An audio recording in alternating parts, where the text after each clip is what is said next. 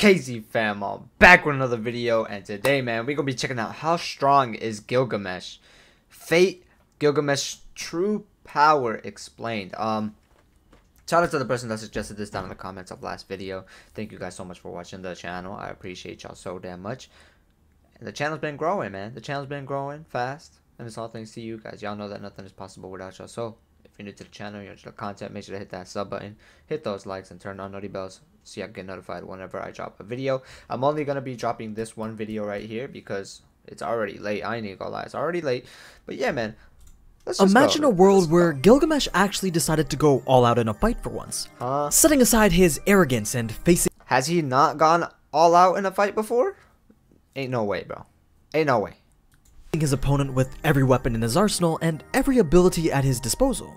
Now, that would definitely be something worth seeing. Yeah. However, in the anime, we never— Now, I know this video right here, this specific video has been made, it's been out for 4 years already, so obviously, y'all comment down below if he's actually gone all out, or, you know what I'm saying, if anything's changed. We never quite see Gilgamesh's full potential, since he's always operating under the assumption that he's the most powerful being around. And in the 4th and 5th Holy Grail War, that statement actually bears some truth. But because of his egotistical personality, he often finds himself in rather tough positions simply because he decides not to try. So let's take a look at how strong Gilgamesh really is, by not actually answering the question directly, but instead by looking at what exactly generates his power, including everything from his noble phantasms and abilities, to all the notable weapons that he has stored in his Gate of Babylon. And trust me, there's a lot. Let's just jump right into the good stuff, starting with the noble phantasm that classifies this servant as an archer, even though we've really never seen him use a bow in his life. The true name of this literal portal to a seemingly infinite number of A+ ranked weapons is Gate of Babylon, the king's treasure, which is an interesting name considering that Gilgamesh wasn't even ruler of Uruk when the area had become known as Babylonia. But since the Golden Capital was often a name used to refer to Gilgamesh's treasury, as well as a common reference to Babylon itself, Gate of Babylon became a very fitting name. Now, as I'm sure you already know, this noble phantasm grants access to all the valuable items that Gilgamesh had collected during his time as king. It does so by opening what's known as a divine gate that connects the space of reality to the treasury. This portal acts as an invisible door that allows the treasures and weapons within the vault to easily pass through on just a whim.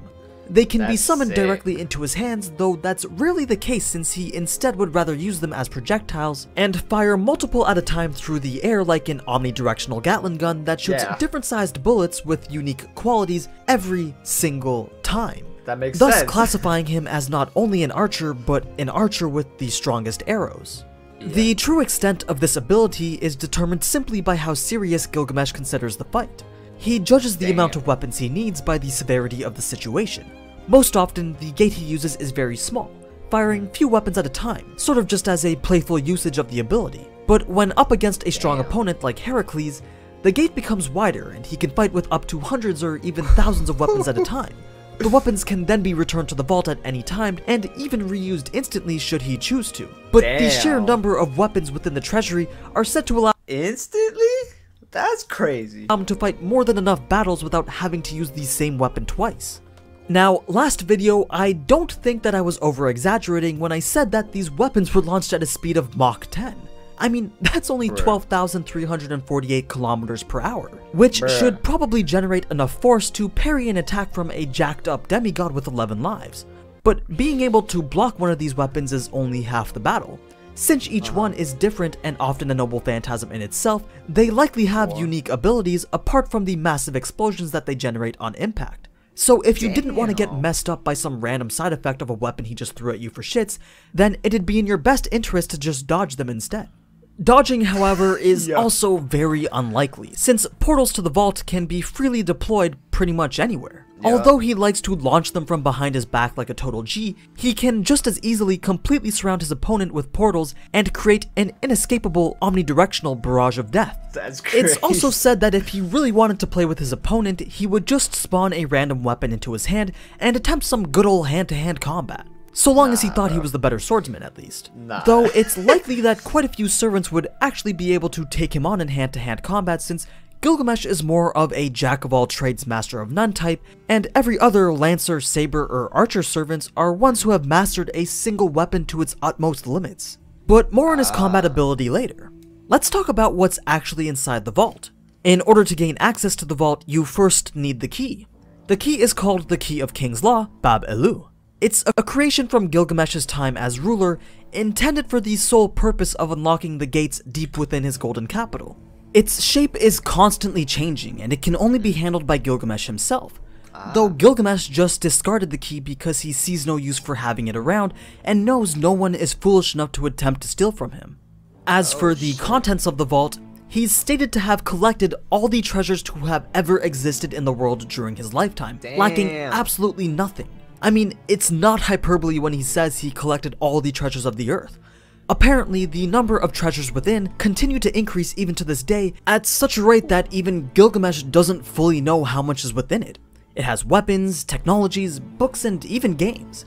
As an example of how it continues to expand, since the technology he had collected from his era served as a basis for modern technology, things like airplanes and submarines also exist within the vault. But here's where things get interesting. Gilgamesh was the first hero. His collection of treasures, which included weapons and books and technology, served as the origin of human wisdom.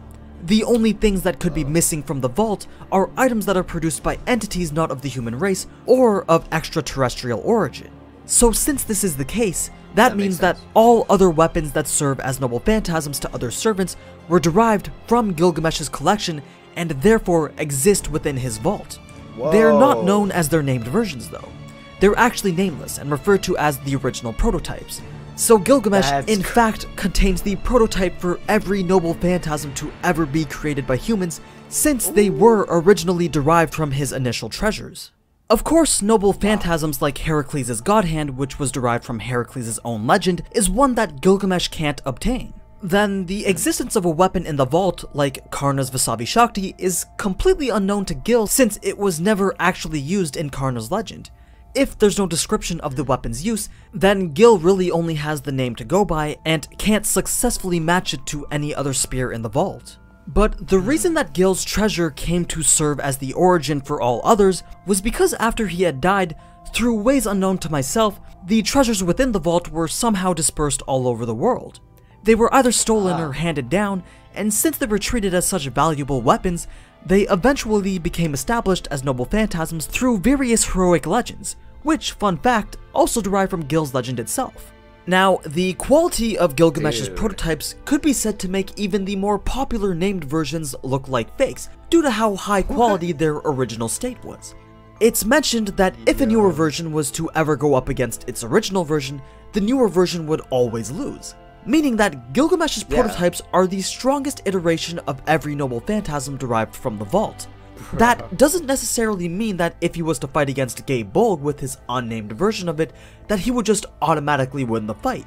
It just means that Gil's prototype is a stronger version.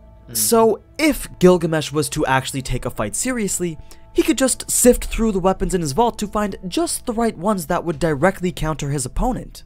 But since he's just an arrogant piece of shit, he'll instead just throw whatever and only bring out trump cards like Ea or the Chains of Heaven in really dire situations. For the sake of knowing though, let's go ahead and take a look at some of the known weapons within the vault anyway. There's Fergus's Caladbolg, the Rainbow Sword, Roland's Durandal, the Peerless Sword, Cuchulain's Gabe Bolg, Fafnir's Demonic Deinschliff Sword, Sigurd's Gram, Perseus's Immortal Slaying Scythe Harp, the Chinese Halberd Hotengeki, Indra's Vajra, and then a whole bunch of other unnamed axes, sickles, spears, swords, armors, incenses, vehicles, and even cooking items and food. A few notable non-weapon-like items stored inside are a collection of command spells, the Holy Grail itself, though that has long since vanished from within the vault, and even this crazy jet-shaped noble phantasm called Vimana, Throne of the Heaven-Soaring King. This is one of the more interesting vehicles in his possession. I mean, sure, he has the Ship of Light, which allows him to travel faster than the speed of light, but Vimana lets him travel at the speed of thought, and it looks pretty fucking cool. It uses solar crystal. The speed of thought? Nah, bro. Nah. Along with quartz and mercury as fuel to bypass the laws of physics and travel at impossible speeds.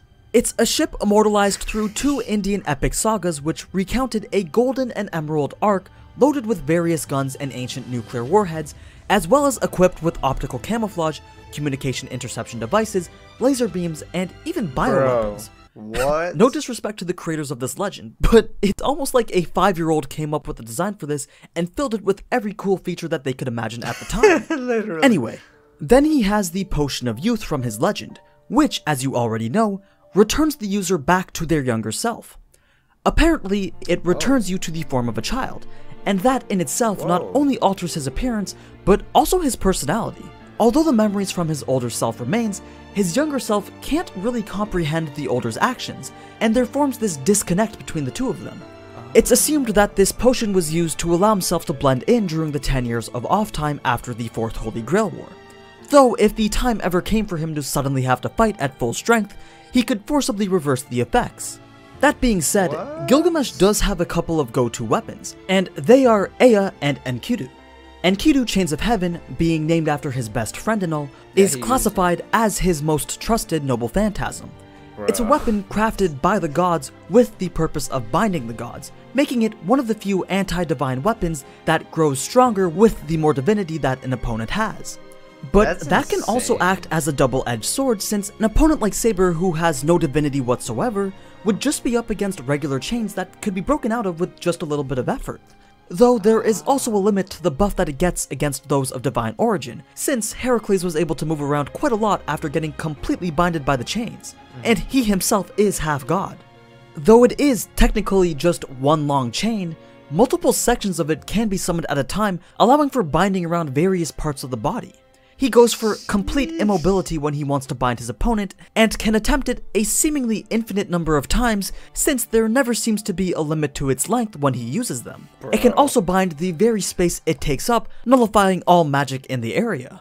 Then there's his Sword of Rupture, Ea, the most powerful noble phantasm within Gilgamesh's treasury and the so-called pinnacle of noble phantasms. A sword that's unique to Gilgamesh's existence and never passed down for future legends. Though calling it a sword isn't technically correct, since it was an item that existed before the concept of a sword was even invented.